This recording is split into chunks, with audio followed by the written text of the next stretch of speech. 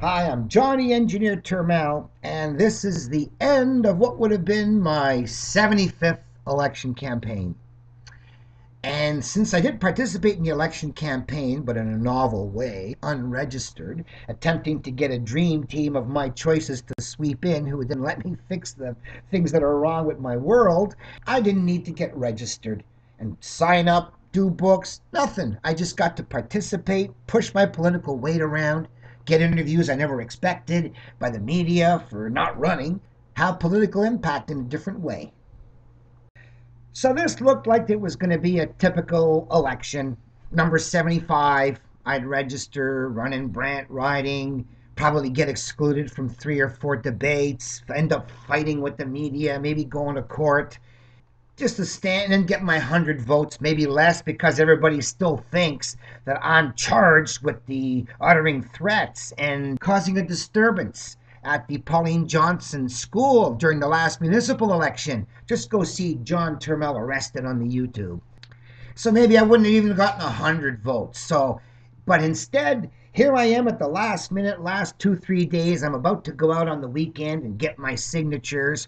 I've got 30 already from a concert at an old folks home with Amber Lee. And I had a buddy out there trying to get some signatures, but he didn't do very well. And I was going to do the weekend getting my last 80 or 90 signatures, which would normally take me 3, 4 hours. But on the last day, wham, I got slammed with an incredible cold. And I'm thinking to myself, oh no, am I going to go out there and, pass this cold along to all these people I'm going to be signing up who are going to give me the right to speak my piece and be a candidate? And I'm just thinking, oh, what am I going to do? What would it be like if I didn't run? And then I went, wow. There was a guy I met at an anti-poverty meeting on the previous month named Leslie Bory who'd been talking about getting the Bank of Canada to lend money interest-free. I said, oh my God, I got somebody in my riding I can vote for. Also, during the last municipal election, Martin Sitko was a candidate who endorsed the bus bucks. So I had to pick between the two. I picked Leslie because he talked about fixing the Bank of Canada, and Martin never brought up anything to do with money once. So I had to put Leslie on the dream team. But I didn't have to run. And that gave me a chance to say, wow, if I can now find people out there whom I've known in the past have endorsed LETS or interest-free banking, I could add other people and form a dream team and pull a Aberhart move. Because back in 1935, Bible Bill Aberhart said, hey, here's my team of social credit candidates, and if you sweep them in, we'll have a by-election and I'm in 3 weeks later. And I said, geez, I can do the same thing. I'll just simply go out there and pick every candidate I can find who's supported LETS in the past, as his party, in some way or other.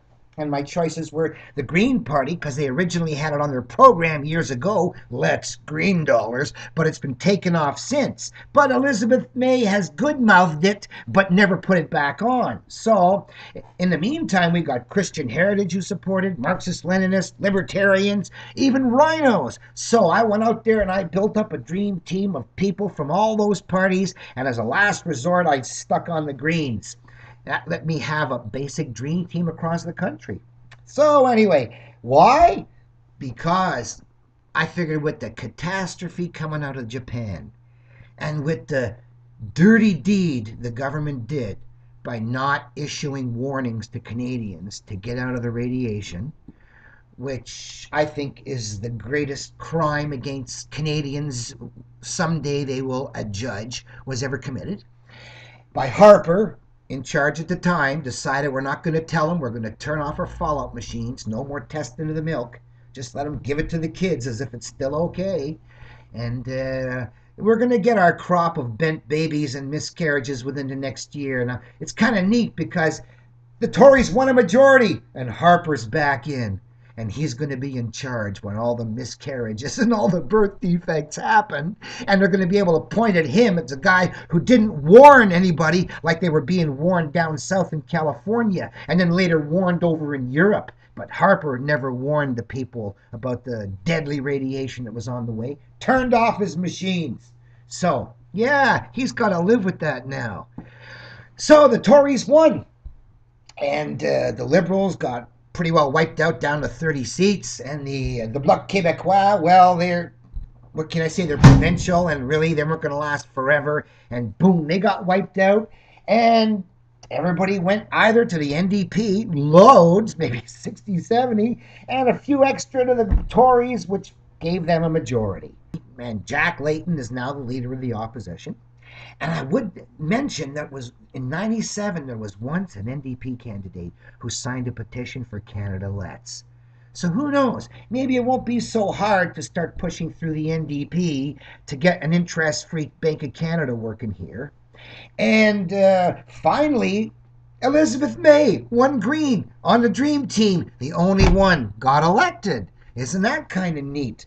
So she also has supported LETS. So we now have LETS that have been officially supported and signed by at least two of those parties in Parliament right now. The Greens and the NDP have both had candidates signed for an interest-free LETS. So maybe we can now work those two into forcing the issue. So that's the interesting. So that's pretty well it. I didn't have to put money down, get signatures, and yet I got to have an enjoyable attempt at pulling off a political coup. Sure, my record in the Guinness book didn't go from 74 to 75 official races, but I know I participated in this race. I got a lot more press than I ever would have if I joined. They kept coming to say, "Why aren't you running?" And I'm saying, well, I got so many other people out there who now will let me do the LETS at the Bank of Canada. I don't need to anymore if I can get a dream team to sweep in. Or even just let me do it and get it done. And of course, as the cancers hit, LETS will be the money we're going to need to finance the production of the marijuana. And of course, both the Greens and the NDP leaders have said they're in favor of legalizing marijuana too. So we have a fascinating new angle in Parliament, and who knows what can happen. But of course, we have Stephen Harper as the guy with the majority, and let's see if he can force his guys to be Neanderthals. Keep going after the marijuana. Drunk drivers killing people? Yeah, shut down the grow ops. You know, I mean, when was the last time you ever heard of someone high hitting somebody, getting in an accident? Doesn't happen. They know when they're too high and they're more responsible. Alcohol, you don't know when you're too drunk and you're less responsible. So why would the government legalize something that makes you a lunatic while barring something that makes you smart? They want you to be a lunatic getting into trouble because it keeps you so busy with your bobos and your problems, you ain't got the time to think about how to get rid of your chains. So that was a fun election campaign, the idea of a dream team, and I can still do another dream team. Ontario election coming up. I don't have to run. All I got to do is get 63 guys who want to have an Ontario time bank, who are willing to stand up there and say, we'll set up an Ontario time bank for you. And that's it. I don't need to run, do I? And I can try and pull an Aberhart coup at the provincial level.